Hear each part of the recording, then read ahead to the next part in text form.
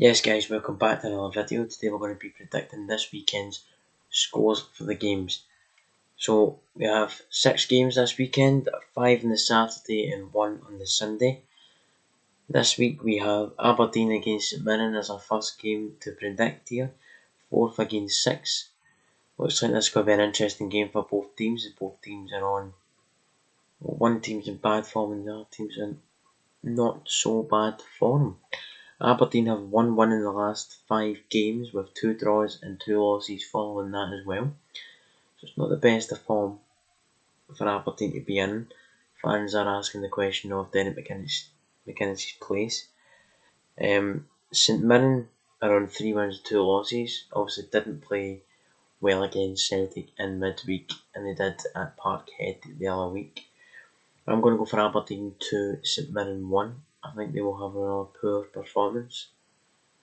I think it will take St Mirren a wee bit of time there because their passing wasn't, because the pitches aren't any better than what they were during the midweek. The weather's still the same, it's not changed. I think this is going to be a tough game. I think Aberdeen will come out winners 2-1. And Derek McInnes will take 3 points for a win for Aberdeen. Could that shave his job? Could that? We don't know. The board have decided to back him. We know that he has been backed, so he's keeping the job now until the end of the season, but will this save his job for next season? We don't know. Second game is Dundee United against Livingston. Dundee United in 7th, Livingston in 5th. Livingston having a good season, obviously. One loss in 14 games under David Martindale. That's a fantastic record, brilliant. Dundee United, on the other hand, 1 win, 1 draw and 3 losses. I'm saying that's pretty poor form for Dundee United this season. They've not been in bad form the full season, but I think this is the worst run that they went on. I think Livingston will come out 2-0 winners on this. I think Livingston have been a strong team. They get a draw against Celtic as well. They went that 13 games unbeaten. Fantastic. They're in a Scottish League Cup final. I think that'll be a good game as well, because St Johnstone did end their running streak. Dundee United's form's pretty poor for what Dundee United standard is, so I think they'll drop points here again as Livingston 2-0. Livingston one loss is not bad for Livingston as well. Livingston have been outstanding the last 13 games that they've played.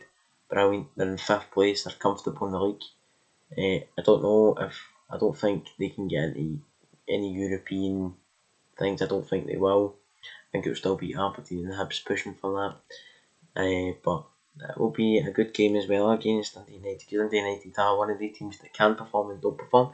They've shown it in the season.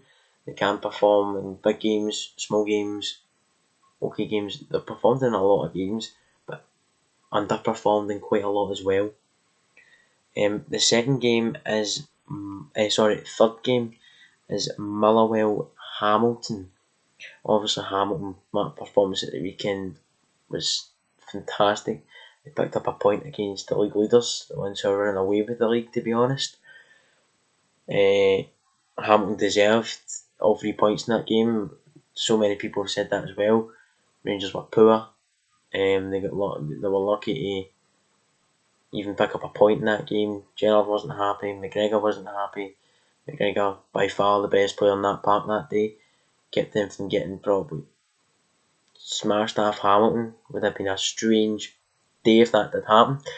But Hamilton, I think, will pick up a point here again against Motherwell. 9th against 12. Hamilton are bottom of the league now, but they always manage to survive, which is, I would say it's a good thing for Hamilton, but not for other teams, because they always know Hamilton wait till the last to survive. I think it will be Motherwell 1, Hamilton 1. Motherwell 2 losses, 3 wins in the last 5 games, with Hamilton 3 losses, 2 draws, yet to win a game. I think this will be another draw.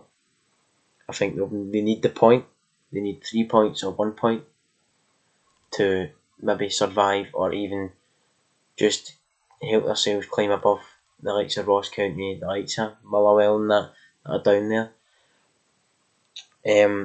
It's been a strange week for Hamilton playing that performance, how they haven't played like that all season. They've been fighting for the relegation all season, but they played like they should be somewhere in that league against Rangers at the weekend.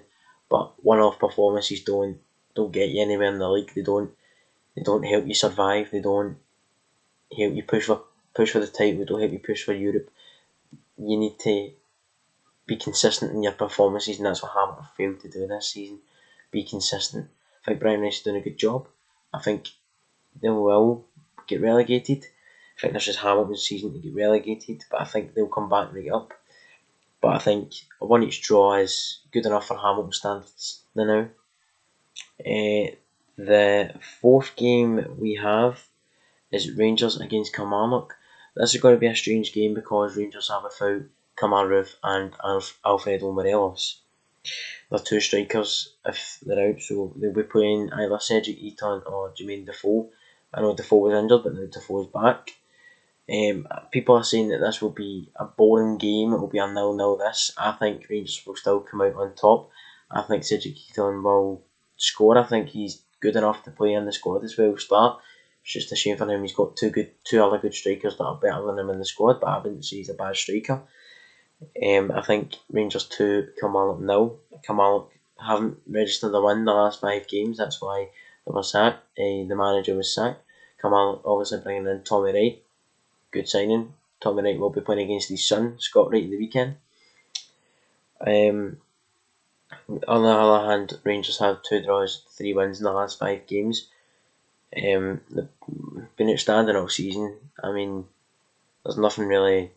They've not doubted anybody this season with performances and anything apart from Hamilton at the weekend. But that's one game for the other 20 odd games they've played. They've played fantastic. There's probably been a couple of poor performances in there, but that's it. But they've been fantastic all season. They're running away with the league. They're just playing well now, aren't they? The fifth game is, I think this is going to be a good game as well, because the last time this game happened, it ended in a 2-0 win for Ross County against Hibs, which was a shock to Hibs, a shock to all other fans, because they were going for Europe. They're wanting the European football. They're sitting third now, but you never know. I'm going to go for Hibs 2-1.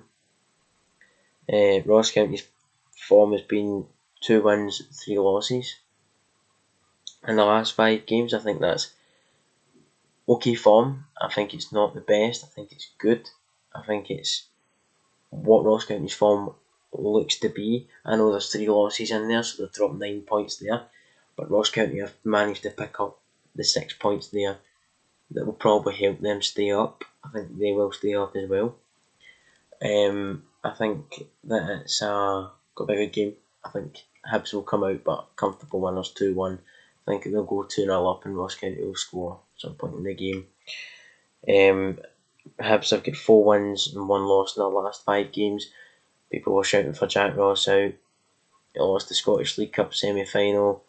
Was a cup that Hibs could have took, and just that could have been their first trophy since 2016, I'm sure. That's when they last won the Scottish Cup. But I think that was supposed to be their cup this season, but poor performance again. Livingston fantastic, and against St Mirren they're in the final. Johnston played well against Hibs, brilliant in the final. 2 good teams going into the final, 2 good teams that are at the same level. Well, it should be at the same level, but Livingston are overperforming, which is fantastic for them this season. St Johnston against Celtic on the Sunday. This is a Sunday game. I think Celtic will continue to play the performances they've been playing the past couple of games. Good performances, some where we could improve as well. I think Celtic won 3-1. I think the clean sheet will go. We kept a clean sheet against St Mirren. We've seen Welsh and Ayer again. If Welsh is fit, then maybe we will keep the clean sheet. But if we need to play Peter and Duffy, I think there will be a mistake in there that leads to a goal. But I think Celtic will comfortably win this. 3-1. St Johnston's last form has been 3 wins, 1 draw and 1 loss, which is again good form for St Johnston. but I think Celtic are playing well now. 4 wins and 1 loss in the last 5 games. I think that's good performances as well. I think that a lot of change is going to happen at Celtic as well, so it'll be interesting to see what happens and what players stay and leave. But I think they will come out on top on Sunday, and that'll be it. And then that is my predictions, so I'll quickly run through them again. I've got Aberdeen 2, St Mirren 1, Dundee United 0, Livingston 2, Motherwell 1, Hamilton 1, Rangers 2, Kilmarnock 0, Hibs 2, Ross County 1, St Johnstone 1, Celtic 3. Thank you for watching. I'll see you later.